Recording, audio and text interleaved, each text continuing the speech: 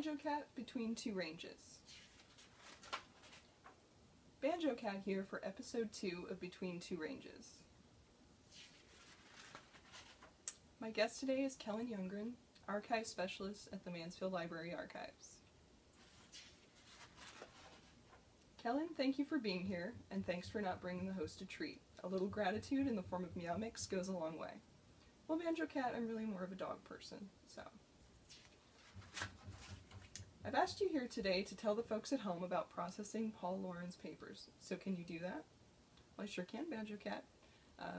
Dr. Paul Gordon Lauren was the University of Montana's first Regents professor and the first director of the Maureen and Mike Mansfield Library. He joined the faculty of the History Department in 1974, and he became an internationally recognized scholar in international relations, diplomacy, and human rights.